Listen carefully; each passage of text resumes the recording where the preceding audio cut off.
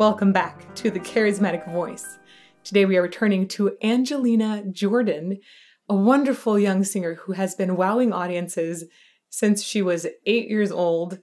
And even recently, she's continued to wow them. It was in 2020 in the America's Got Talent Champion Edition that she had a wonderful cover of Bohemian Rhapsody. And we've done quite a few videos on the channel so far. I really appreciate getting to watch how she has evolved. I think she's developing into an even more brilliant and mature artist. I'm very excited to continue to watch where she goes. And recently she's been releasing things that are her own writing and also a lot of covers on YouTube. So we're going to be taking a look at a cover she recently did from Adele. This is All I Ask. Now, this song was written by Adele and Bruno Mars together. I think that's super cool. It was like a piano ballad. And basically it's just super, super sappy about a breakup. But there was one really cool thing that Adele said that I wanted to read. She said, I've never sung so hard in my whole life. Can you imagine the fun me and Bruno had making that? So with that in mind, let's hear how Angelina covers it.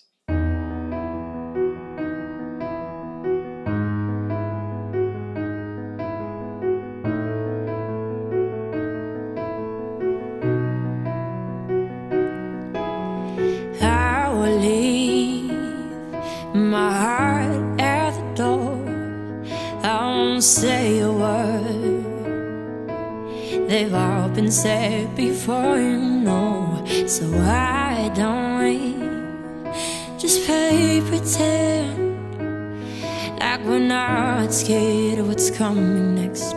We're scared of having nothing left, but don't get me wrong, I know there isn't no tomorrow.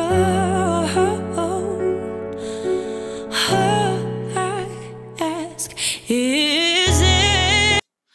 All right, gonna go back here in just a bit.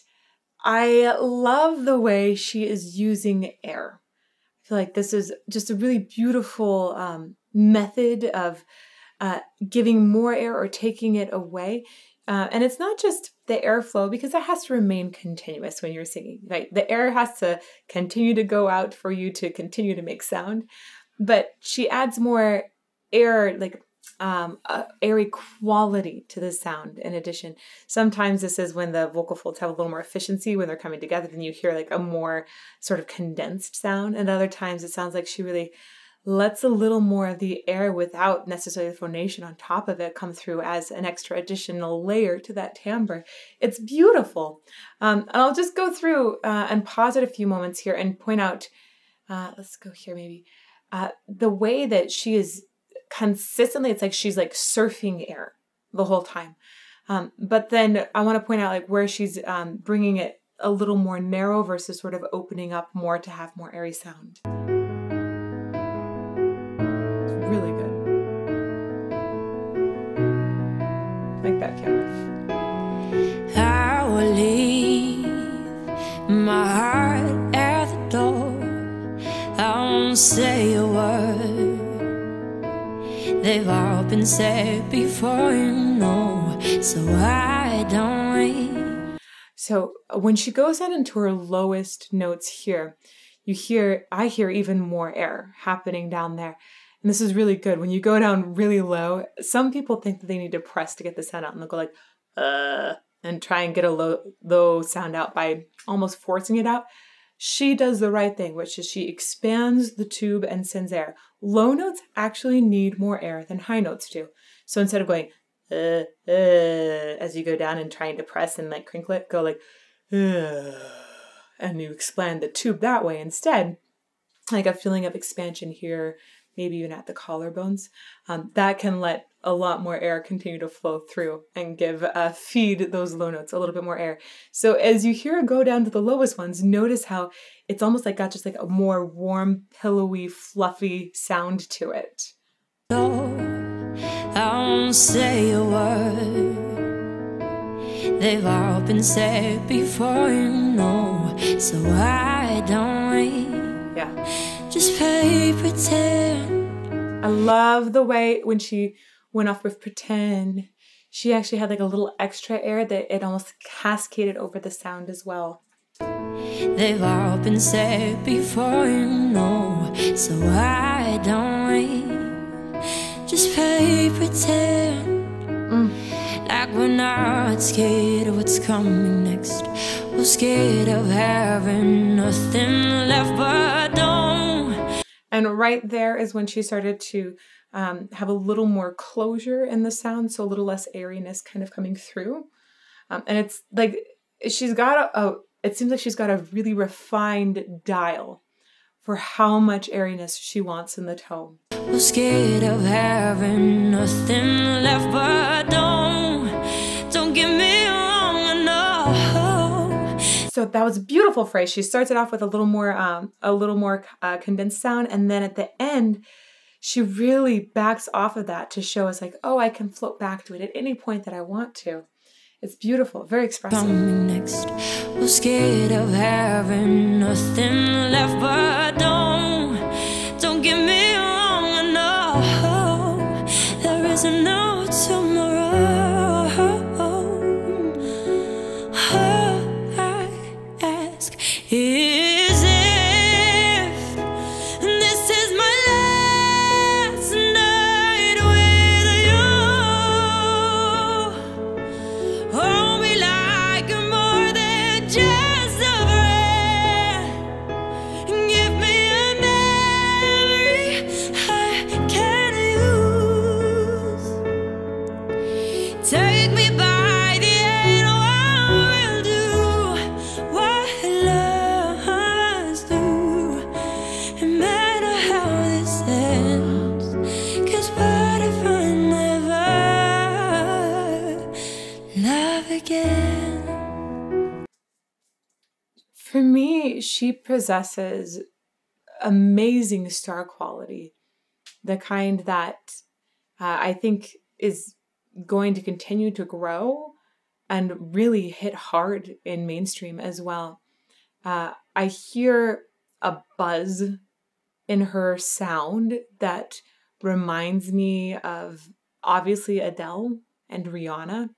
She's got a lot of power there, but then she has the soul to go with it. She's got a lot of depth in her timbre. Like she's able to go down to those low notes already, and she's not that old. Women's voices, as we get older, they're going to go down in pitch. But she's not old enough to really have reached a point where she's getting a lot of extension down there yet, which it's going to be exciting to hear what happens when her voice does that. But then in addition, I just think that she is so classy. You even look at how she's dressing, and she has a really good story that she came from about not wearing shoes on stage and how she befriended a girl. I think when she was 6, who didn't own shoes. And so she's had this like amazing moral story to go along with all the time as well. And I think, okay, like not only does she have the voice to go with it, but she has the moral impetus, the desire to storytell and create something bigger than herself. And then she also just seems to have such a hard working attitude about everything. And she's not out there I don't see her sexualizing herself in any way. I just see her being so classy, so well put together. And definitely I'm seeing just this continual regular release of material. She can't help but become a superstar with these kinds of qualities. It's pretty impressive. I'm going to come back a little bit more here and talk about some of the details in these phrases, but overall experience for me was they're just really touching and really well crafted. Hold me like more than just a friend. Give me a memory I can use. Take me by the hand, I will do. So there's a lot of sustained belting here, and we know that Adele has gotten into trouble with these kinds of sustained high belting before. I'm very excited though about her technique. She does not seem to be holding a lot of tension in her face, seems pretty relaxed. Her throat as well seems fairly relaxed, just really open, which is great. And she's very much breathing and generating the power from her sound in the center of her body. Sometimes you see like this whole like, you see a little like a little bit of shoulder raise, but it's not a shoulder raise that is separated from diaphragm or thoracic breathing. You know, sometimes we talk about breathing for humans in general in the sense of tidal volume, like tidal being like how much flow do you have in and out of air. And most humans, before they've had any sort of breath training, they breathe kind of around their clavicles, which is like just this tiny bit of air that really only fills up the very top portion of your lung cavity. And then you have down further, you have like a thoracic expansion, essentially, where your external and internal intercostals are the main ones that are helping with the breath there. And it's a very good idea when you do that to expand and try to stay expanded so that your breath doesn't just like whoosh out and suddenly smack against your vocal folds. But even, I think it even more effective than that is to also really use diaphragmatic, like even below your diaphragm, get into abdominal and pelvic floor muscles to help sustain a low sense of breathing that helps keep the diaphragm low, essentially, as you breathe out, so that, again, that lung cavity doesn't just collapse and send all the air up. So she seems to be doing like a nice, really full, complete breath that is making use of all that lung cavity space. So both like a combination of thoracic and diaphragmatic abdominal support with her breath. Let's go back just a little bit. Take me by the hand, I will do what lovers do. No matter how this ends, 'cause what if I never love again? There's another really good thing in her breathing here that I want to point out, and that's that she doesn't take the breath and then hold it. She takes the breath and dives right in. If you take a breath and you go and hold and then restart the sound, you have to reopen your glottis to get the sound going, and it can be a little sort of explosive in nature. She just takes the breath and goes, and goes right into the sound. It's very good. Let's go back here. What lovers do, no matter how this ends. Beautiful in and out of the breath. What if I never love again?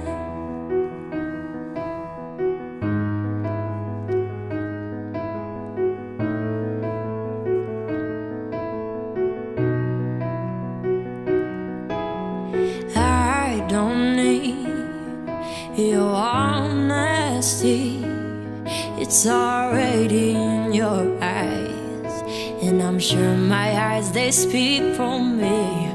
No one knows me like you do, and since you're the only one that matters, you tell me who on to down.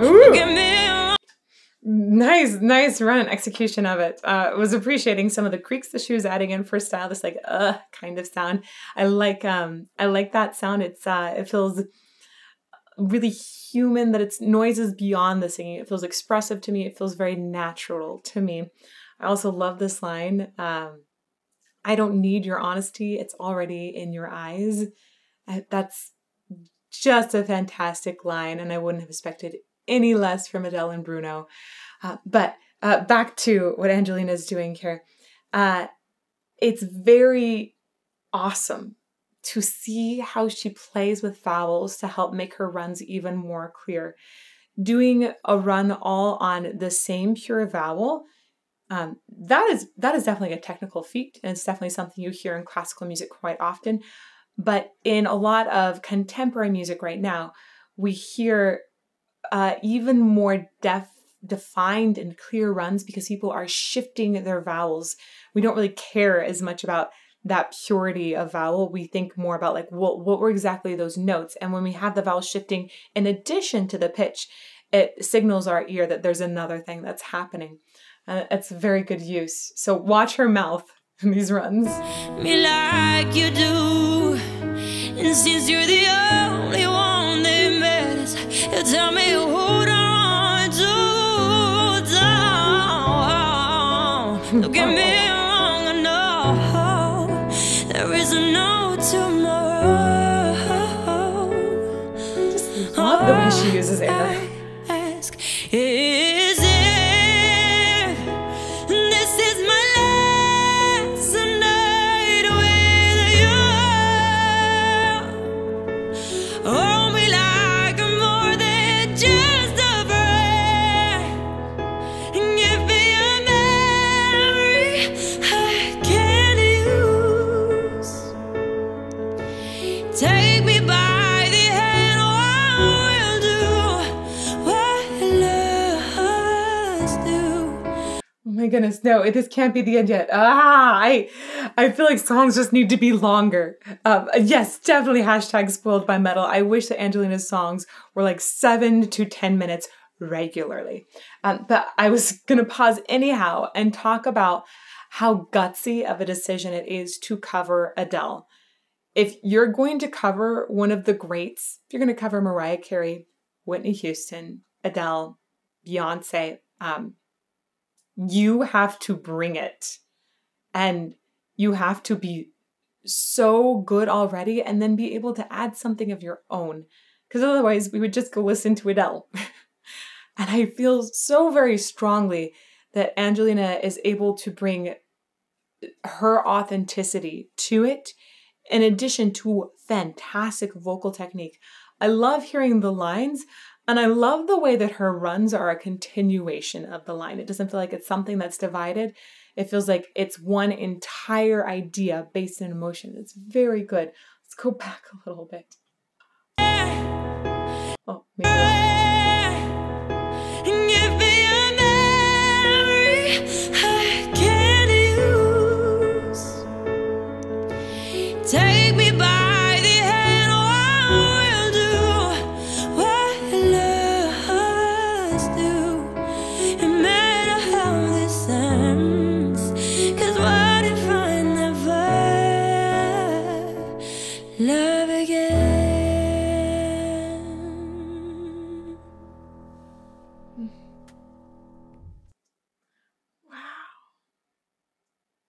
Overall, I loved the simplicity of this setting.